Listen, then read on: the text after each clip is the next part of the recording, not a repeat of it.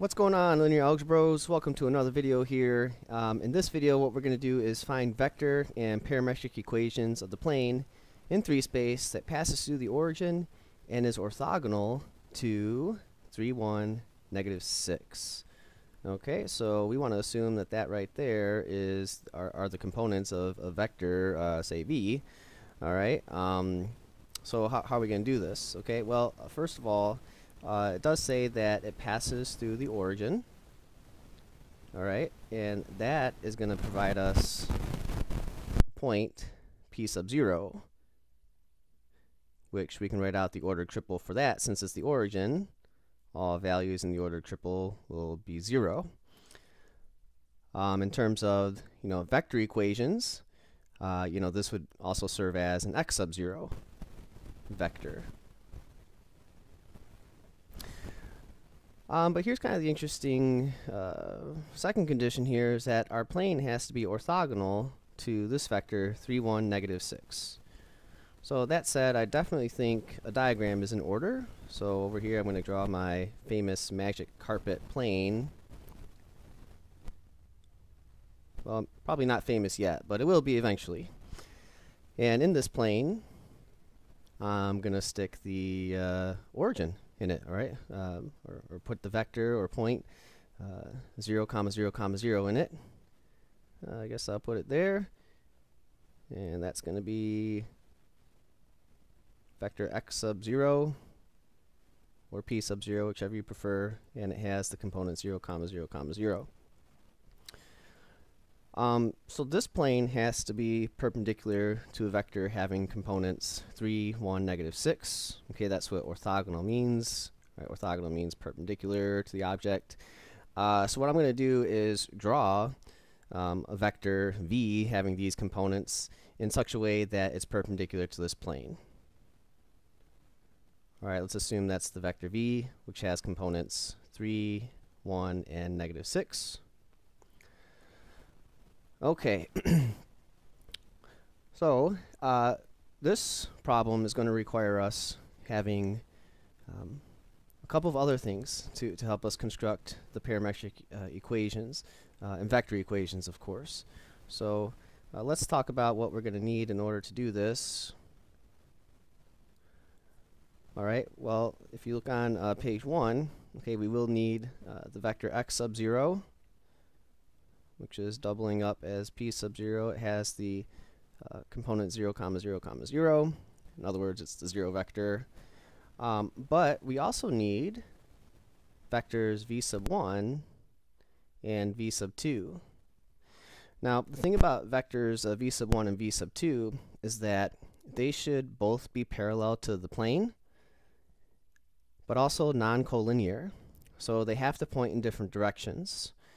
All right, so what I'd like to do is go ahead and insert those into the magic flying carpet plane over to the right. Just to keep the diagram nice and clean, I'm going to attach the initial points of each of these two vectors to the initial point of the vector v. All right, so keep in mind v1 and v2 have to be parallel to the plane. If we wanted to, we can put them in the plane itself, which I think that's handy here. I'm going to go ahead and draw a vector in this direction, call that v sub 1, and then another vector in a different direction, and call that v sub 2. All right. So obviously the components of v sub 1 and v sub 2 are not provided for us, but we are going to need the components of, you guessed it, v sub 1 and v sub 2. So here's really the crux of the problem now.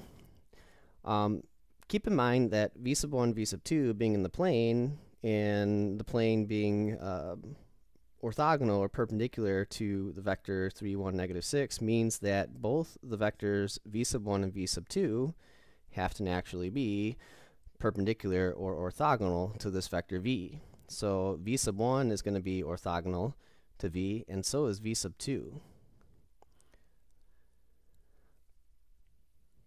So even though we don't know the components of v sub 1 or v sub 2, we have some guidance as to how we could construct them. So basically, we have to construct the components of both the vectors v sub 1 and v sub 2 so that it satisfies the criterion of them both being perpendicular or orthogonal to the vector v. So what does that mean for us? Well, we're going to have to figure out v sub 1's components and v sub 2's components, and we got to make sure that they are such that when we dot them with the vector v, that the dot product becomes 0. Okay, so we should have the vector v dotted with v sub 1 giving us 0, and the vector v dotted with v sub 2 equaling 0. My claim is that a combination of components for v sub 1 that will satisfy this condition are 2, 0, and 1. So I'm going to say let v sub 1 equal parentheses 2, comma 0, comma 1.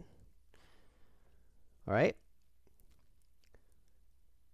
What we'll do is check that before we proceed. And what we'll do to check this is just dot it with the vector v.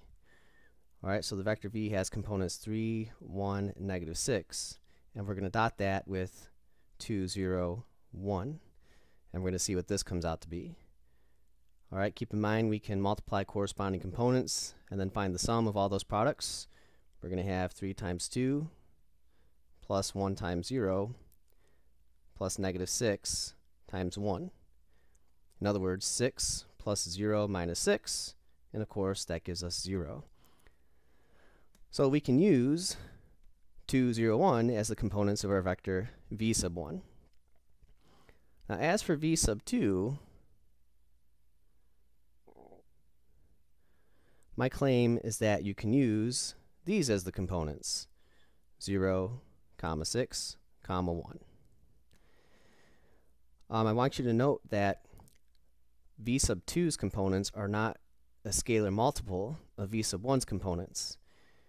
There would be an issue with that, in fact. If the components of v sub 2 were a scalar multiple of v sub 1, that would mean that v sub 1 and v sub 2 are collinear. They would lie along the same line. And we can't have that when we form the vector and parametric equations for a plane. All right, they have to be pointing in different directions. Okay. So with that said, I would like to check that this satisfies the criterion.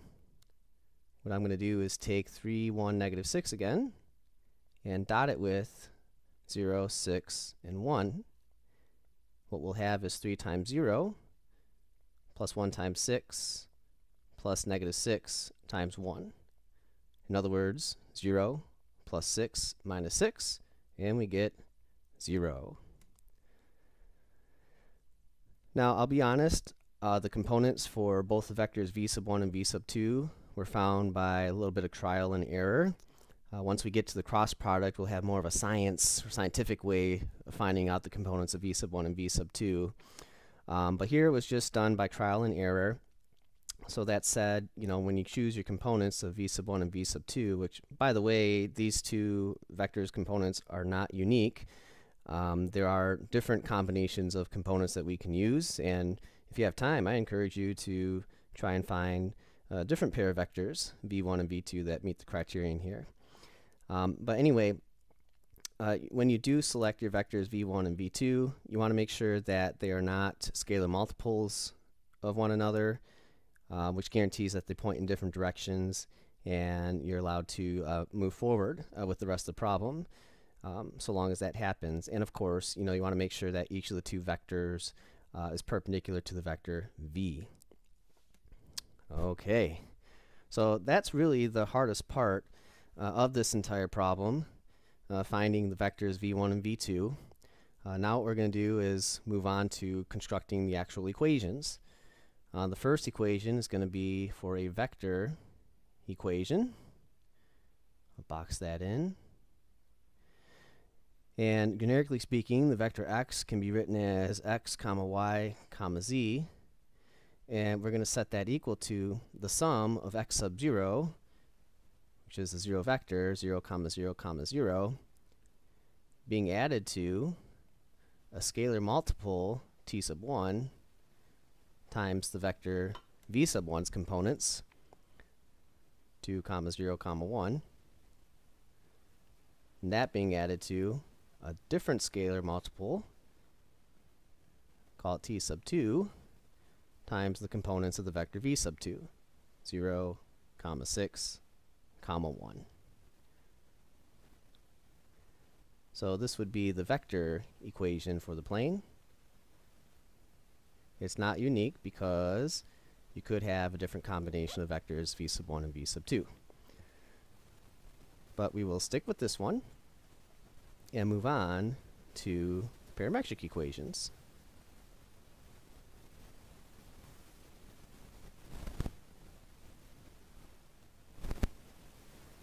Alright, what this amounts to is basically cleaning up the right-hand side of the vector equation. In other words, you want to condense it down into a single vector, or a single ordered triple. So I'll take you through some of those steps. Let's write x, y, z is equal to, and I'll keep the 0 vector as is right there.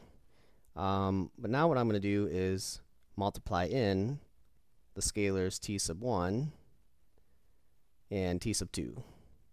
So essentially we distribute them to each of the components of the corresponding vector, so that this expression, or this vector, now becomes 2 t sub 1, 0, t sub 1. And then the third vector here becomes 0, 6 t sub 2, t sub 2. Now what we'll do is go ahead and add all three corresponding components, x, y, z on the left, equals, okay, if you add the first component of each of the three vectors, we're going to have 0 plus 2t1 plus 0. So the first component is going to be 2t sub 1. If you add the second component of each vector, we're going to get 6t sub 2.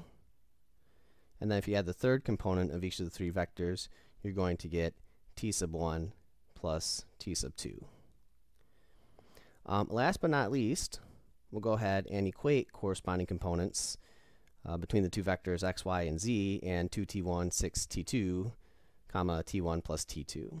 That is, we're going to set x equal to 2t sub 1. We're going to set y equal to 6t sub 2. And then we're going to set z equal to t sub 1 plus t sub 2.